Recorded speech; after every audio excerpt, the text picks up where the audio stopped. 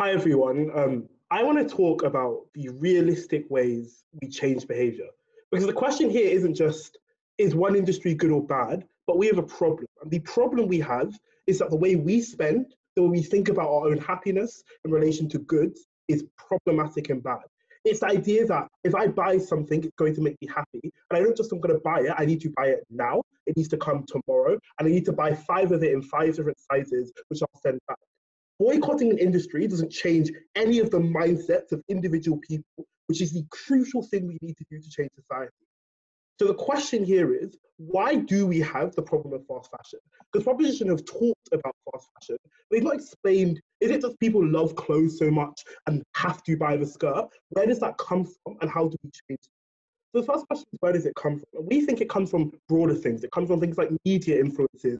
It comes from fashion magazines. It comes from the idea that it's created in society through movies, through film, through the way we have interactions, through the billboards you see from a very young age, that you need to buy things, and buying things and owning things is equal to happiness. That's the fundamental problem that we have in this debate, which is not changed.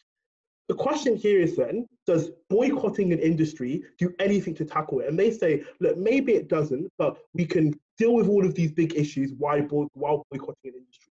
Why is it hard when you boycott an industry to then actually deal with certain issues? One, it allows the narrative to be lost from you, because it means all companies get to say is, oh no, the issue was fast fashion, exactly like you said, we boycotted it and we don't do that anymore, so now we're fine. You can't every time then do what Ade says, which is, they do something in an industry, you boycott it, they say, okay, you said consistently this was the problem. They do something else, you go, oh no, now that's the problem. So we're just going to do another boycott and another boycott. Because every boycott you do, it seems less and less Point effective. of information, if and the no, thank you. And then the actual answer is, instead of doing 20 boycotts of 20 different industries, is to run a one campaign which is focused on changing consumer minded behavior.